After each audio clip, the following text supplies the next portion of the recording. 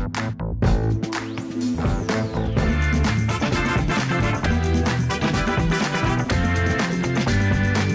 have evolved in so many ways. I mean, you sing, you dance, you played all sorts of different characters. I mean, is there anything left that you haven't, that you still want to do? I still, yeah, I mean, there's a lot. I kind of wait and see when it comes to me, but yeah, I feel really lucky, and I hope I get to keep working, and I have talked about it before, but I kind of look forward to being like a character actress and, like, you know, getting to play these like different women as I sort of mature, you know, and I look forward to what that will offer me.